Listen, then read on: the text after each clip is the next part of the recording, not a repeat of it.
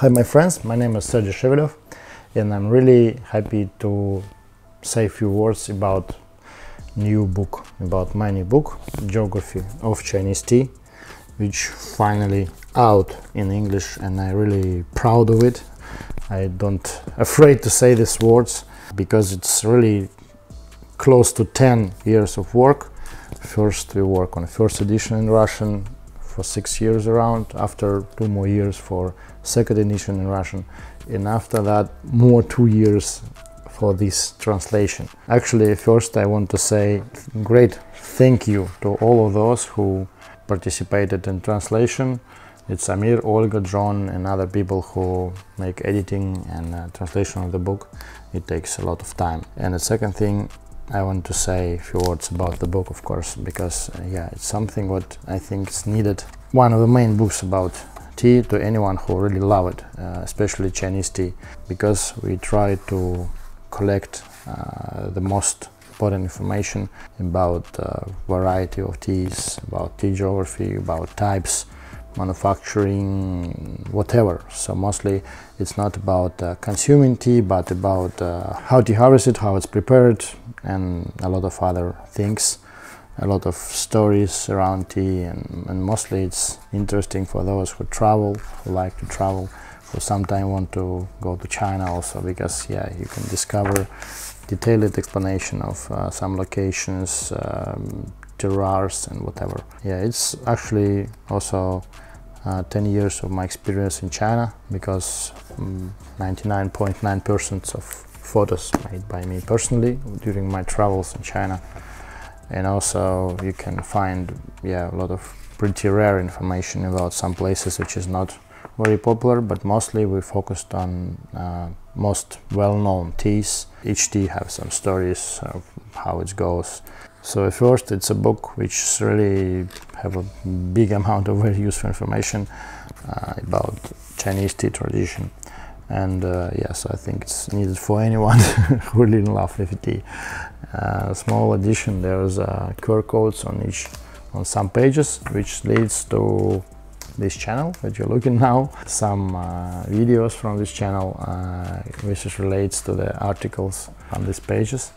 And it's really, I think, not only beautiful, but also at the same time very useful texts you can find here about most of well-known teas. Actually, I've written mostly about teas which is well-known or well-promoted, as I've told, and try to explain processes in details. It also can be useful for those who manufacture teas, because even if you studied that before, maybe you can find something which you didn't knew before. Pretty detailed explained most of Chinese teas, technological processing, especially for pu'er, for oolongs, for green tea, but which is the most complicated stories about oolongs, and I tried to make it really detailed, like about break tea, fermentation, drying, processing. Luckily say that this is also all my photos which I made during the travels. Really useful for manufacturers. Maybe it's not too detailed for using as a manual, but for viewing just receiving a wide range of information relates to the technological processing as a whole thing. I think it's very useful. Some interesting photos about Guangdong teas and how it's changed during the time, because I used to travel for several years to the same location, and story about disappeared oldest tea tree in Guangdong mountains, and some other interesting stories, which is like, for me, is a bit personal. A lot of factories, a lot of tea plantations and stories around. Of course, geography is the biggest part in this book, because it's called geography actually, but I also try to open up a lot of small details and some stories which is not on the upper layer of information about tea. I think a very interesting article about yellow tea processing, which is also pretty complicated. I have some stories and photos from there. Each province, for example, now we're talking about Hubei province, or we're talking about some other regions.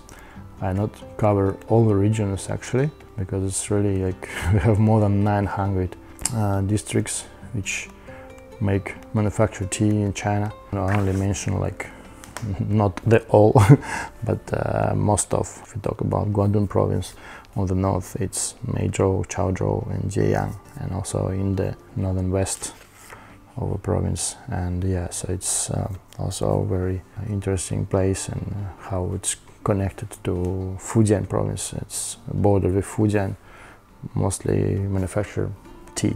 In the beginning we have a few articles, introducing articles. First, of course, is my own personal introduction about my way of tea, and some small philosophical part which is very important for me, which is behind the scenes, how to say.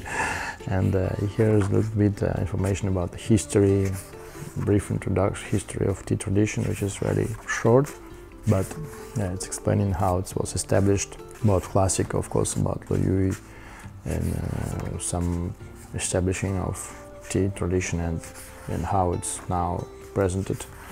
Yeah, some stories about, of course, dynasties, Ming Dynasty, Qing Dynasty, tea houses in different regions of China, recent history, and a very big part about tea science, which is not completely big, but yeah, there are some special additions which we just added only in this English edition of this book. It didn't contain in second Russian edition, with some very important information about acids and enzymes and chemistry, actually, how it's react with the human brain. I think it's also interesting and useful information, a little bit about tea agriculture, which also lead to the science. And after that we move to the big geography of all China, and you can see that, yeah, it's included all the provinces which can be, very few can be found. Most of these, of course, we have much more varieties. We mentioned mostly well-known and well-promoted teas, but of course there are some more rare types, and for not even first step, but for a big, great leap into the tea world, it's a very good start.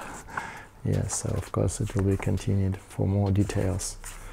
Started from, of course, from the roots, from Yunnan province, because actually it's a tea motherland of the tea plant. And yeah, from Yunnan we go to the more northern territories, tell a lot about other provinces, but also there's other locations in the same province. The same if you talk about Fujian province or other provinces, we have, of course, whole Taiwan. And for example, we didn't mention some places, but still I think our book will have more more editions later. As soon as China will be open again, I can go around and we will add more information, and it's still full of discoveries, what I want to say, because yeah, it's spending so long time, and still it's like not a complete Bible of tea, how to say, but still a big amount of information. I think Fujian province is one of the main provinces, and this is why it's so big. It's all about Fujian, white teas, plus Oolong teas. Moychay mountains has a very special place. It's also have a lot of videos and technologies, explanation in details for rock oolongs, processing and harvesting. Yeah, one of the main things. Moychay may be one of the biggest part, because it's one of the hearts of Chinese tea culture as a thing. Have very big historical background. Also, yeah, we just opened Fujian province, and I want to show, yeah, so it's still we can say more about some other xian, how we call it in Chinese, but most of well-known like Wuyi like Sunxi, Jianyang, Zhenhe, which is famous for white tea. Fuding, which is famous also for white tea mostly.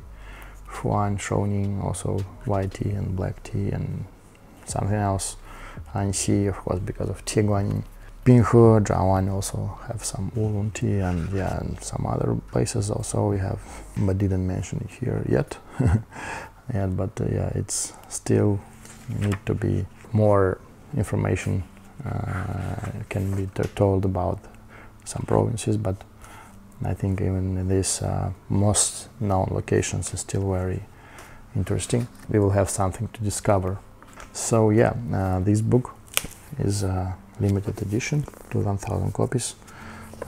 Pretty big amount already sold because we published it like a few weeks ago. This can be found on the links down. You can buy it online in two places. One is in our Amsterdam tea house, where we're now located. So if you're located in European Union, it's better to order it from Amsterdam. You save on customs at least, and shipping will be faster. And also you can buy it from our Russian store at moychay.com. So yeah, we also sell it and send on worldwide. So it's easy to buy. I'm really thankful for your support, and we now work on more interesting books. Information will be later, and I hope that's my input to the tea tradition and tea ceremony and the gunfocha is something important for all of us, for all the tea community. So yeah, thank you anyone, and I hope you will love this book.